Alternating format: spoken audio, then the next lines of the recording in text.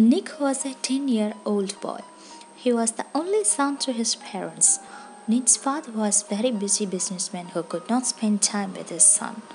He came home after Nick slept and was off to office before Nick woke up in the morning. Nick yearned for his father's attention. He wanted to go outdoors and play with his father just like his friends did. One day, Nick was surprised to see his father at home in the evening. Dad, it's a big surprise to see you at home, Nick said. Yes, son. My meeting was cancelled, so I'm at home. But after 2 hours, I have to catch a flight, his father replied. When will you be back? Tomorrow noon. Nick was in a deep thought for a while.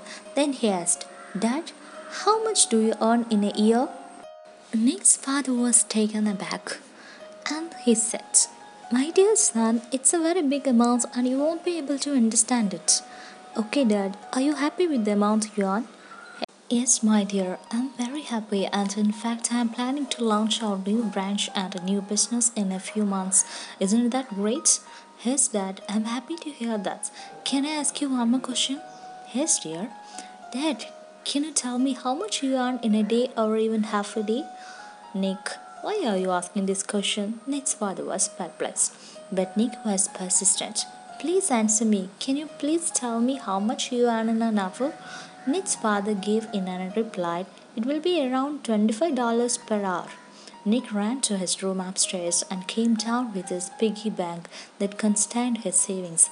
Dad, I have $50 in my piggy bank.